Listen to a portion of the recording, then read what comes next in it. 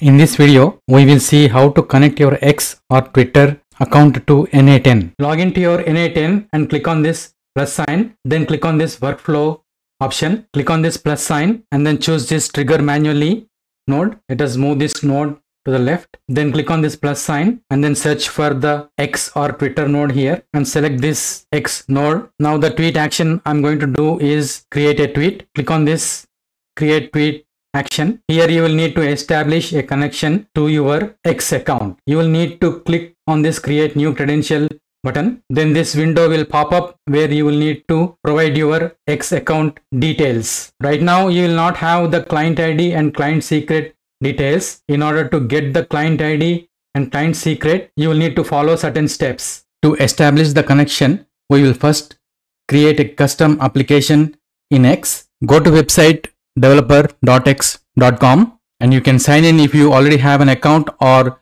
click on this developer portal. If you don't have an account already, you can click on this sign up button. You can create a free account. Once you sign up, describe your make use cases, select all checkboxes and click submit. After that, X automatically creates a project and an app within the project. We can see this is the project created by X. And then you have this project app also created by X. Select your app in the project and then under user authentication settings, click on this setup button. Then you will see this web page pop up. In app permissions, click on this radio button, read and write and direct message. In the type of app, select web app, automated app or bot.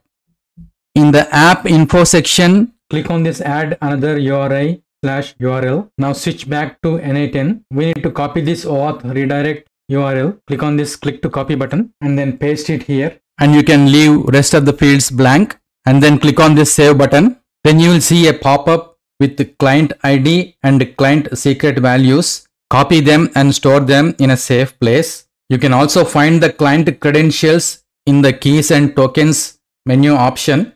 Here it is, client ID and client secret. Here you will be able to see the client ID value. The client secret, if you need a new one, you need to regenerate again. Once you have client ID, client secret values stored somewhere, copy your X client ID and paste it here. Copy your client secret and then paste it here. Then click on this connect my account button. Then you will see this prompt asking you to authorize the app. Click on this authorize app button. Now you will see connection is successful message, and here you will see this green bar with account connected message. Now we can close this connection dialog box. Here it will display the connection name. Now we can test this out by posting a test tweet. Here I am mentioning I want to create a tweet. Here the operation is create and here is the text that I want to post on X. Here I simply mention test X post. Click on this test step to run this node. We can see it ran successfully. Let us log into X and confirm whether this tweet got